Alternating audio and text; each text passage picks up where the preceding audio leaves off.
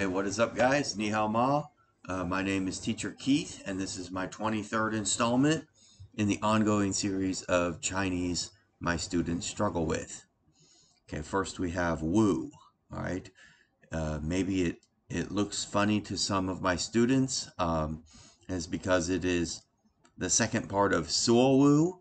Suo Wu is to make a mistake. So notice that this character Wu uh, is in fact paired with Wu, which is mistake. So now you should never struggle with what this character means. Okay, so let's look here. We have yo kai hoi, yo kai hoi.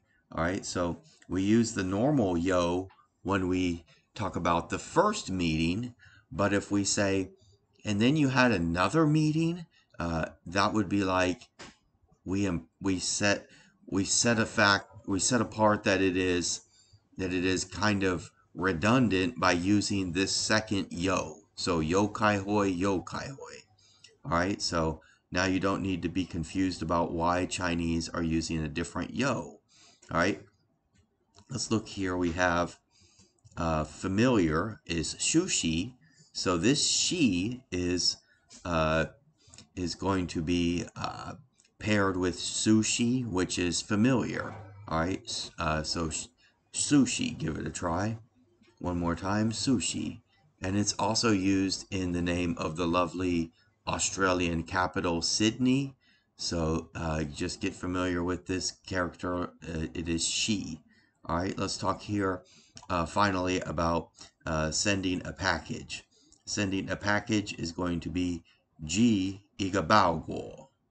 All right, G igabao guo. Give it a try.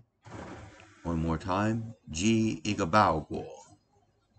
All right, so that is what package looks like.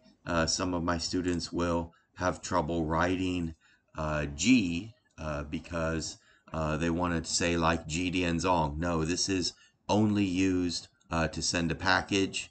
Okay, and then the one with the bao guo. So the guo is also hard for my students to write.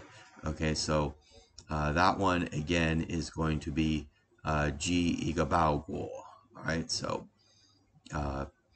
give that one a try. Ji Iga Bao Guo. One more time. Ji Iga Bao Guo. All right, so give me a like, smash me a subscribe, and Zai Jian.